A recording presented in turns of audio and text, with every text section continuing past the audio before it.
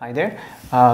In the previous videos, we started talking about analytical functions, and in particular, we saw that if, let's say, we consider in order to discuss like the analytical properties and derivatives of complex functions or derivatives of functions, we're basically looking at a very local or microscopic region of the z-plane, and then seeing the effect of the mapping or what the mapping does to such infinitesimal figures or arrows on the z-plane vis-a-vis how they're mapped onto the w-plane. And that's what we mean when we say that when we're studying the derivatives or differential calculus, we are looking at microscopic or local properties of functions. So what we saw in the previous video was that, let's say we make a copy of the z-plane and let's label the real axis as x and the imaginary as y, and then we make a copy of the w-plane, labeling them as u and v, the real and the imaginary axis respectively. And then if we consider an infinitesimal vector in the z-plane, let's say it looks like this. So it starts at the point z and goes to the point z plus dz1. And likewise, we can consider another vector which starts from z and goes to, let's say, z plus dz2.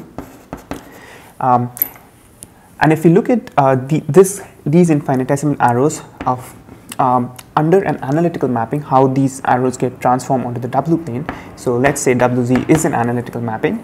Then the image of this arrow might, let's say in the w-plane, so for instance the point z might map to the point w, and the endpoint of this arrow that goes from z to z plus dz1 might go from w to w plus dw1.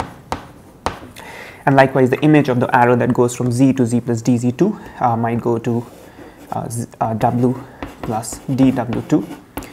Then for an analytical mapping, or the way we define a mapping that's analytical, which requires that a unique derivative at the point z exists, in order for that to happen, the angle between the vectors, if the angle between the vectors in the z-plane is, let's say, theta, then the angle between the image vectors in the w-plane is also theta. And this angle is preserved both in magnitude, so the modulus of the angle is theta, and also in sense. So if it's counterclockwise in the z-plane, it's also counterclockwise in the w-plane. And this is what led us to conclude that analytical mappings are also conformal. So we haven't talked much about conformal mappings, although from this we already get a sense of what a conformal mapping is. It's basically a kind of mapping which preserves the angle between vectors both in magnitude and direction, angle between curves both in magnitude and direction at every point in the region that we are considering.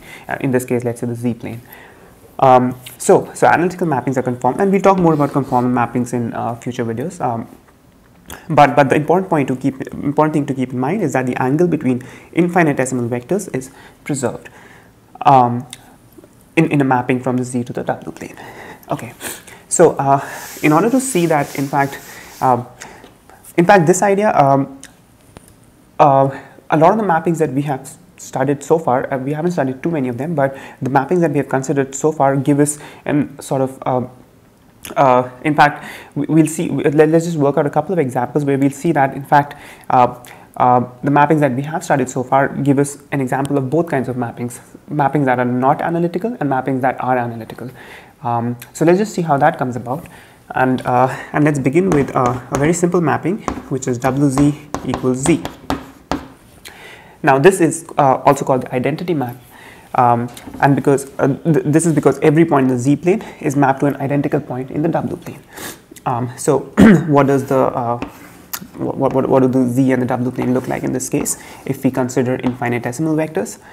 So let's say this is the z-plane and this is the w-plane, and let's draw let's pick a point z and draw an infinitesimal vector around z that goes from z to, let's say, dz1, z plus dz1. And likewise, let's draw another vector that goes from z to z plus dz2.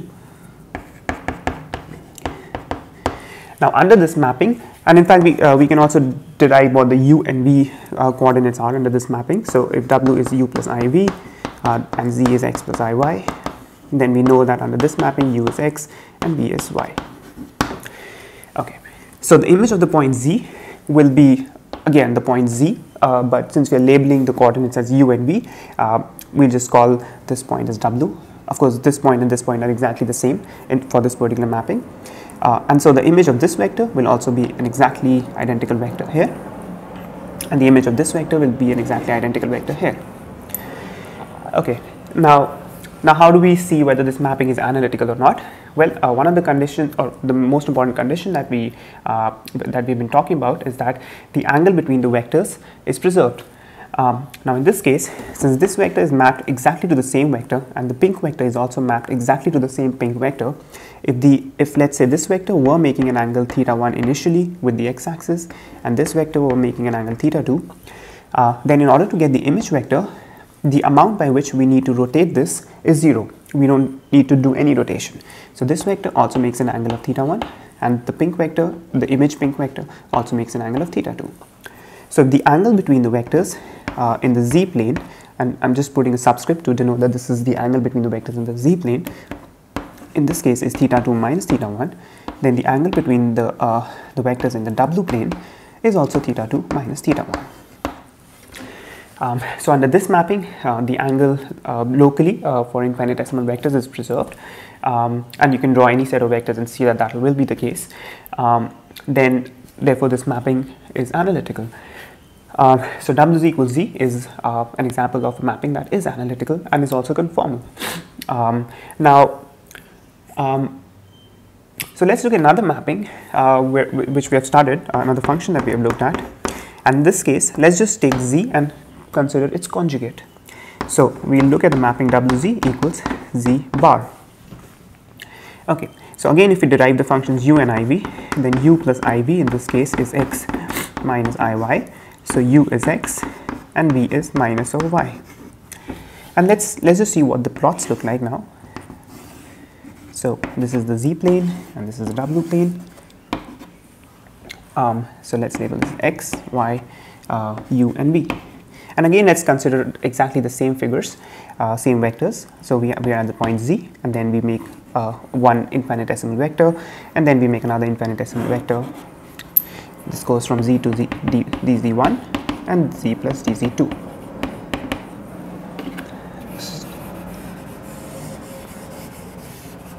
Okay, and let's again take the angle that the vector z plus z from z to z plus dz1 make as the angle θ1, and let this be angle θ2. Now under the conjugate mapping, what we are doing is we are flipping the y coordinate. So if the point z lies here, then its image, so if this is, let's say, x comma y, then the image will lie at x comma minus y. So the image of the point z will be somewhere here. So the image of this vector will be somewhere here. And likewise, the image of the pink vector will be somewhere here. Now, this means that the angle that the image vector makes with respect to the x-axis is minus θ1 for the white vector, and it's minus θ2 for the pink vector, right? Okay, which means that the amount of, so if you consider the vector that goes from z to z plus dz1, then the amount of rotation, or the amount by which we need to, so first of all, the amount by which we need to magnify it in order to get the image vector is just 1 unit. We don't need to do any magnification. And this is also evident because modulus of u square plus v square is actually equal to modulus of x square plus y square.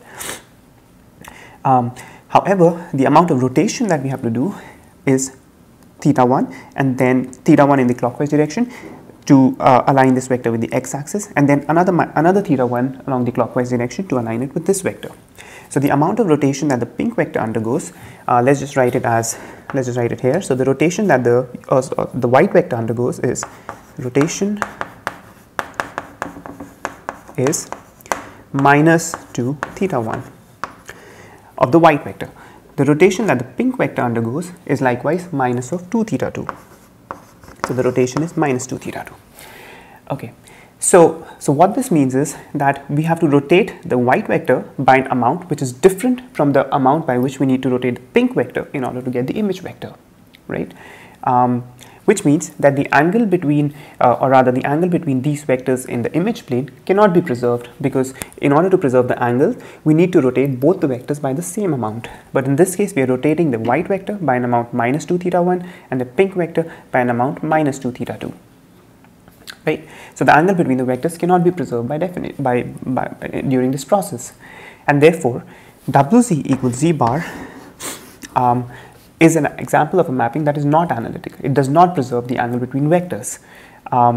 In fact, if the angle between the vectors in this case is delta theta Z is theta 2 minus theta 1, then in this case delta theta W is the angle that this makes is minus theta 2 plus theta 1. So this angle delta theta W is negative of the angle delta theta Z. However, for an analytical mapping, both the magnitude and sense or the sign of the angle have to be preserved. Whereas in this case, the angle is actually negative of the one that's on the Z plane. So delta theta W is minus of delta theta Z. So W is equal to Z. So this mapping W is equal to Z is analytic. This is analytic, whereas this mapping is not analytic. And because analytical mappings are also conformal, if this mapping is not analytic, this mapping is also not conformal. And in fact, this particular mapping is called an anti-conformal mapping because it preserves the magnitude of the angle, but it does not preserve the sense. It actually reverses the sense of the angle, and it's sometimes called an anti-conformal mapping. And in fact, this is a very important example to keep in mind because W is equal to Z bar is actually a very prototypical example of a mapping that is non-analytical. And sort of if we see functions with Z bar appearing independently in some manner, then we need to do a few checks, but it's a very likely sign that the mapping may not be analytical. But we'll derive some sort of equations to figure out when a mapping is analytical or not, and that will make these ideas even more clearer. But for now, I just wanted to sort of discuss two very simple mappings that we've already talked about and see how they fit into our description of functions that are analytical. And future videos, let's talk about a few more examples and also derive equations which are very important in the study of complex functions, which provide us with necessary conditions for functions being analytical or not. See you soon in the next videos. Thanks.